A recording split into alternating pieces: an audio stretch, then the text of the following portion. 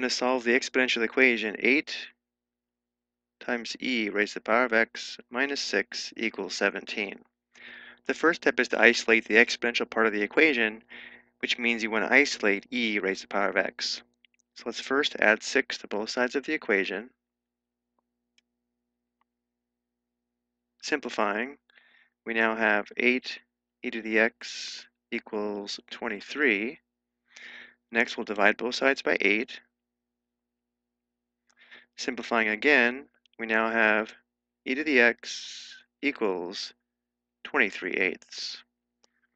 Now for the next step, we can take the natural log of both sides of the equation, or write the exponential equation as a log equation using the definition of a logarithm shown here below, where the log equation and exponential equation are equivalent, where b is the base, a is the exponent, and n is the number. So for this example, let's write the equivalent log equation. So the log equation will have a logarithm in it. It's an equation, so it'll have an equal sign. And now let's identify the base, the exponent, and the number. Well, the base is e, so we have log base e. Log base e is natural log, so we'll use natural log in the next step. A logarithm is an exponent. The exponent is x, so the logarithm is going to equal x.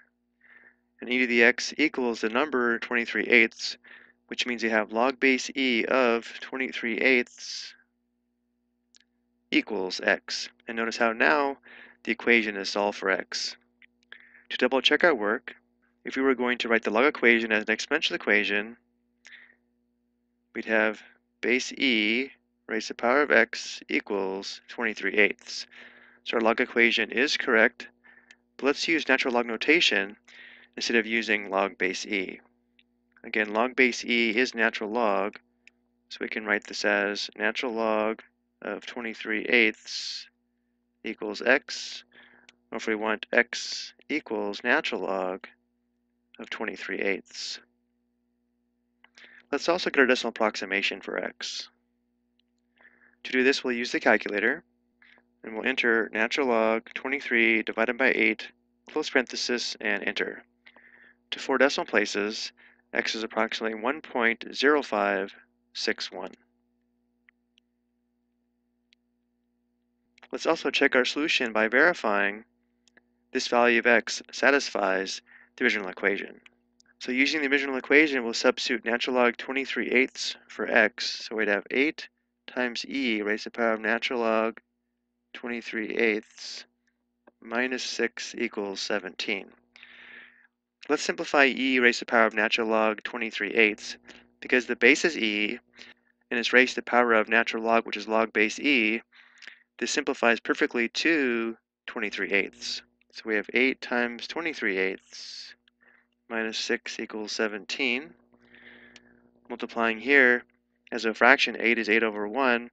8 over 8 simplifies to 1. So we have 23 minus 6 equals 17, which is true. Let's also check this using the calculator by entering the left side of the equation here, just to make sure it's equal to 17. So we'd have 8 second natural log brings up e raised to the power of, then the exponent is natural log 23 divided by 8, close parenthesis, right arrow, minus 6, enter, and notice how we do get 17.